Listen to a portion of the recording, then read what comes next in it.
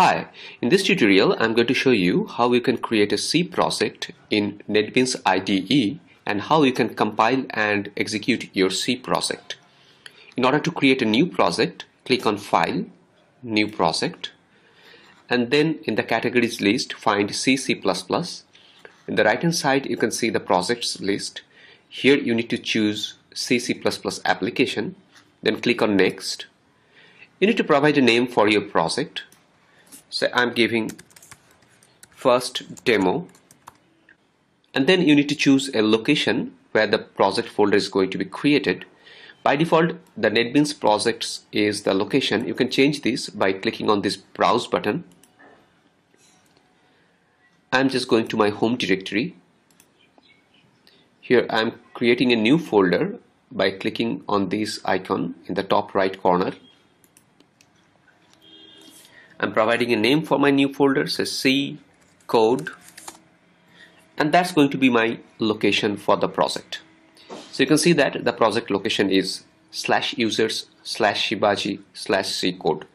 So within this C code folder, a project folder is going to be created with name first demo, and within that all the files of my project are going to be saved. The next is you need to select the name for the main file. If you don't want the IDE to create the main file for your project, you can check this off. I want the IDE to create the main file, so I'm checking it on. And then I can provide a name for the main file. By default, it's going to be main.c. There are three options: C, C++, and Fortran. If you want to create a C++ program, then it should be CPP. Okay, it's C for us. Then click on the finish button in order to create the project. So this is the basic configuration, and I'm clicking on the finish button.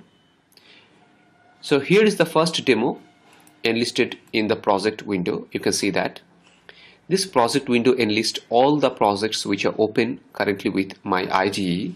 These are the projects that I have created recently while developing this tutorial.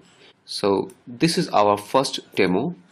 If the project window is not visible to you, if it is closed somehow, then you can get it back just by clicking on Windows and Projects.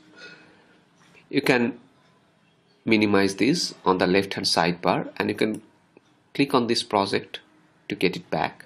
You can dock it by clicking on this dock button.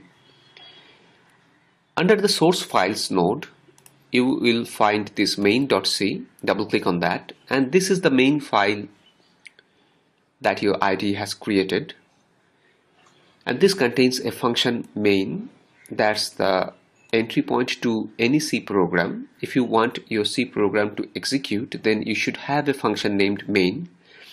I will explain each and every line of this file in the coming tutorial, but here what we are doing, we are just going to execute this program, and I will show you how to do that. I'm just writing a printf statement. Now, a printf is a library function. It actually prints a string or any formatted data into the output console. A string is a set of characters. Your name or address or any message or text is a string. And in C programming, we represent a string within double quotes. So this hello world is a simple message that is enclosed within double quotes, and we are passing this to the printf function. That's the library function that's already written there in the library, and it knows how to print something into the output console. So we are taking the advantage of that. There are a bunch of library functions actually that comes with the C compiler, and we will get to know some of them during this tutorial as well. And the function printf is going to print this hello world message into the output console. This \n is a special character. We say that this is escape sequence. The purpose of \n is to create a new line into the output console, so that if I go on and print something else, then it will be in the next line. Or the system is going to print something else after this hello world, then that will be printed in the next line as well. For the time being, we don't need this at all. I will be discussing about these parameters to the main function. later on in the tutorial, and these are called actually the command line arguments. We'll be dealing with that. You can just omit that, and the rest of the thing are okay, and I will be explaining them in the next tutorial. What are the purposes of these header files and this return statement? We'll be explaining all those things. So okay, now I'm going ahead and running this program.